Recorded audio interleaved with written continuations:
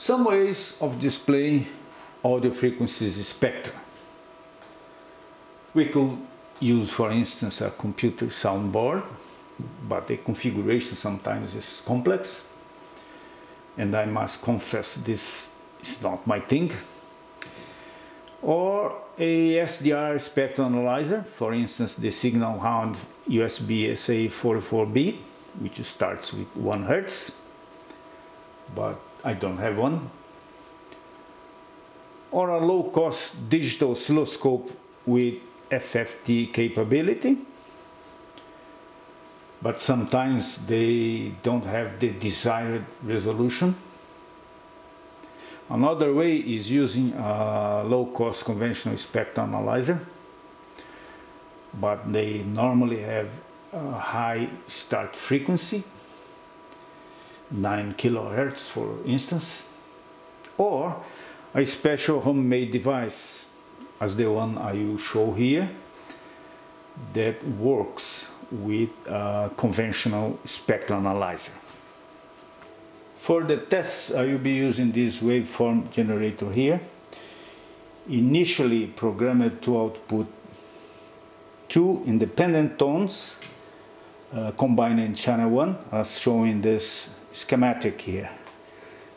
The first tone is 1 kHz and the second tone is 1.2 kHz or 200 Hz apart. The level is 0 dBm. For this very first test I am using this entry-level instrument, the Keysight SOX1102G. It has a maximum frequency of 100 MHz. And I set the FFT display for a span of 2 kHz and the center frequency is 1 kHz. And so the difference between vertical lines is 200 Hz. Unfortunately, this instrument can't show the level in dBm, but we can see clearly the 2 tones on the display. Now I will reduce the difference between tones to 100 Hz, so the second tone is now 1.1 kHz, and we can see that the scope starts to struggle to show the 2 tones. Reducing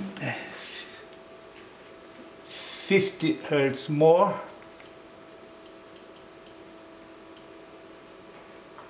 you can see that we just can't measure the tones anymore. Now I am using another oscilloscope. In this case is the DSO5032A from Agilent. Maximum frequency is 300 MHz. It's an old instrument but very capable. And again, the FFT display was set to a span of 2 kHz and center frequency of 1 kHz. With this instrument we can measure both level in dBm and frequency. Here we can see the Y1 is 0 dBm and the X1 is 1 kHz and X2 1.2 kHz. So let me reduce the difference between tones to 100 Hz. Again, the instrument is struggling to show the 2 tones, and if I reduce even more to 50 Hz,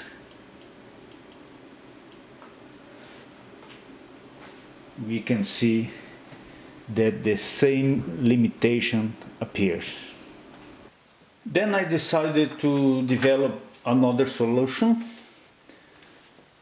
trying to avoid the problems found with the oscilloscope's FFT and also with the soundboards.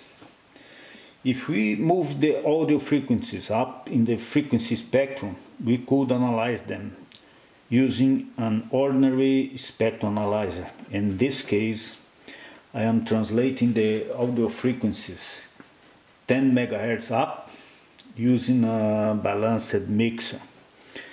The local oscillator here is derived from my 10 MHz low phase noise reference source.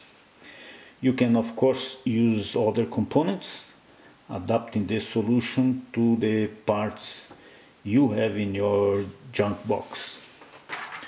Here is the local oscillator input. In my case it's +2 dBm, and I have here a 17 dB pad and an amplifier, the MAR6, to adapt this level to the local oscillator level of the ADE1, which is +7 dBm.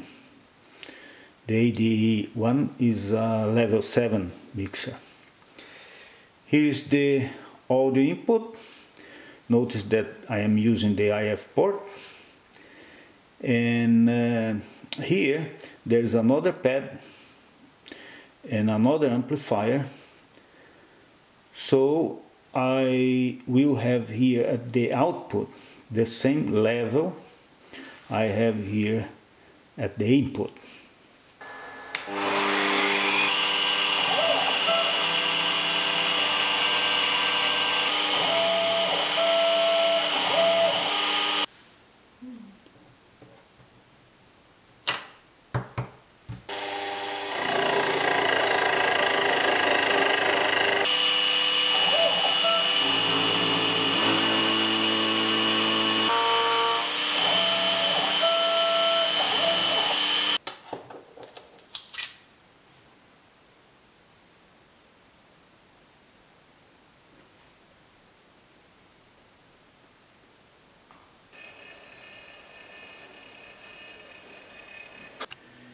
Here is the assembled board.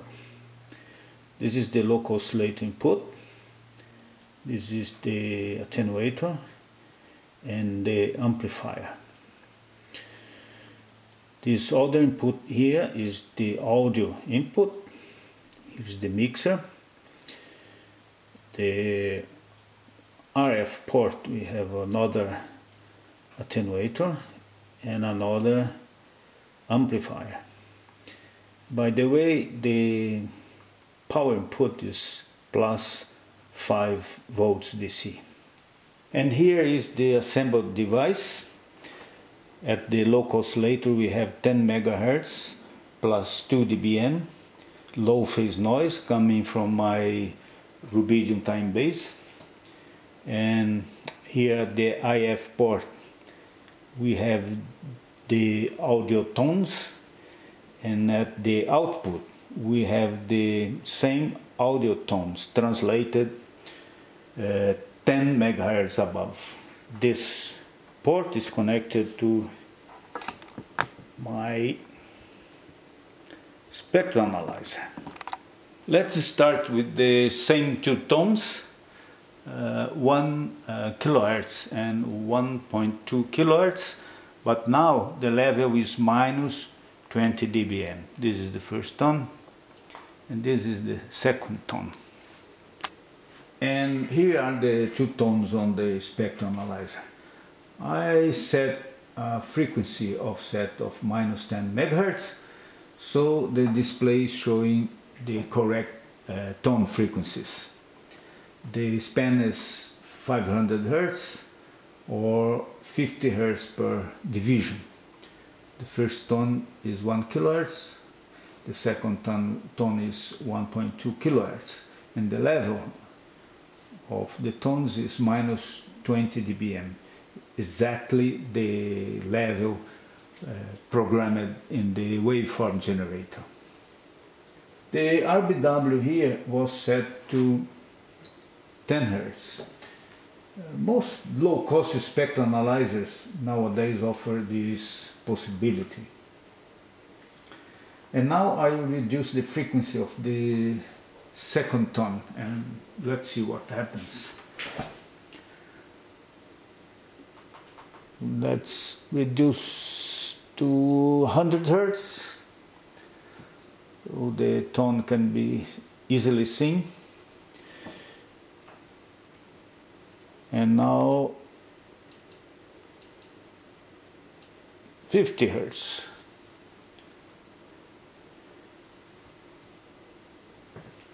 And again, it's the two tones are very clear on the display. Let me pick the marker of the second tone.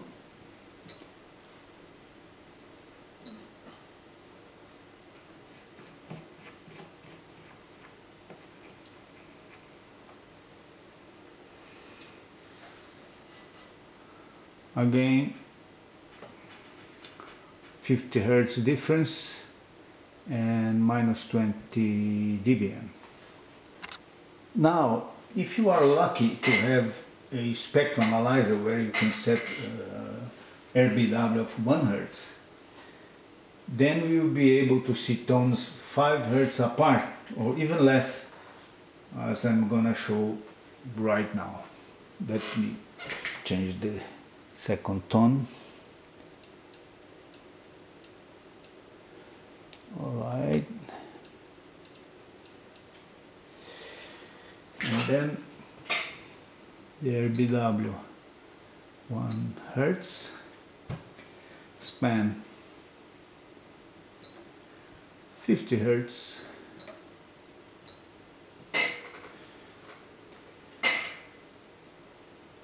here you go, and then the marker.